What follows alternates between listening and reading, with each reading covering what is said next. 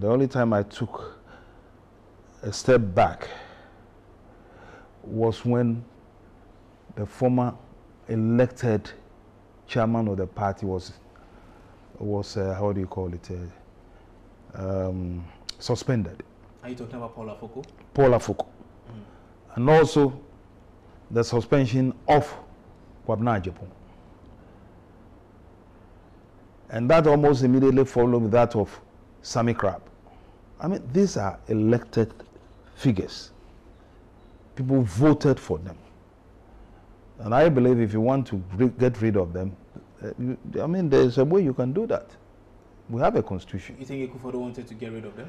No, but don't ask me whether I think he wanted to get rid of them. The people are no more in their seats. But that was a decision. And I was not the cause of it. You see? That was a decision taken by the party, not by Ekufuor. Now listen. You see, that is where you young ones cannot get anywhere with this sort of attitude. You have to fix facts.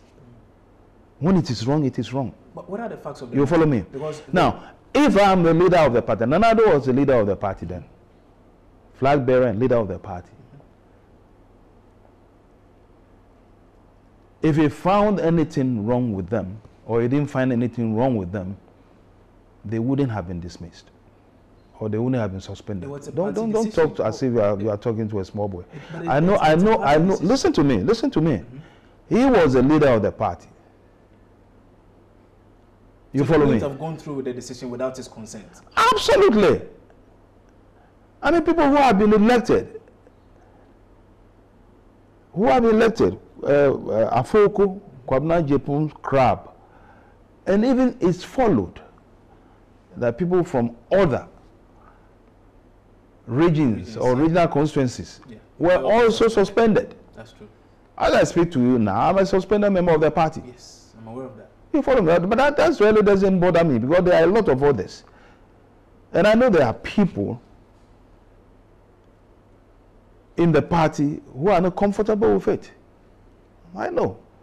There are a lot of elderly people who are not comfortable with it. But they are not talking about it, surprisingly. Why are they not talking? I don't know. We have always been pretending in this country. Pretending. When the thing is bad, say it's bad.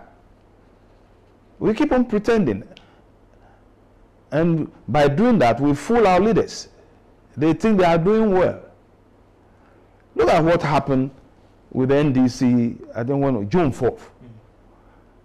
I mean, a whole person, a lady, to go and kneel before somebody, begging him. I don't understand it. I don't understand it. Sycophancy. Even the sycophancy, that's the word. Anita De Soso was just being Sycophancy. And what was even interesting is that the person you want to plead with had his what do you call it, face somewhere. He wasn't even looking at you. Sycophancy at the highest level. That is what is creeping into our society, and it is dangerous. If we are not able to say, look, you are wrong. Now look at the way they behave. Look at the sort of attacks what Trump has been having from his own party members. Unbelievable. Can that happen in this country?